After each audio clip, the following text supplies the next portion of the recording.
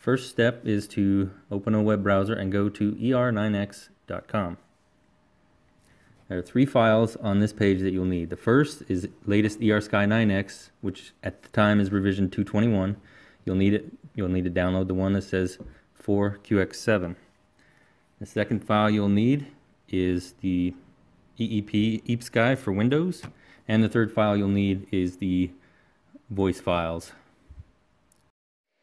Now that we've downloaded the appropriate files, go to your location on your computer. In my case, it's the Downloads folder.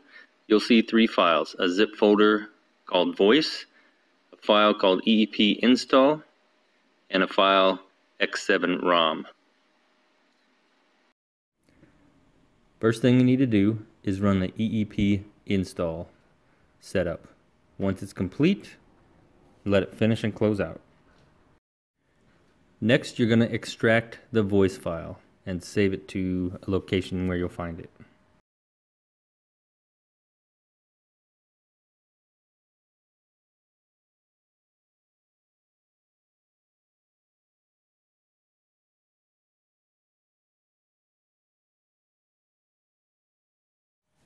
And now the last thing I'm going to do is move the X7 ROM file to my desired location. I try to keep all my FPV files all in one spot, but you can just leave it there if you want.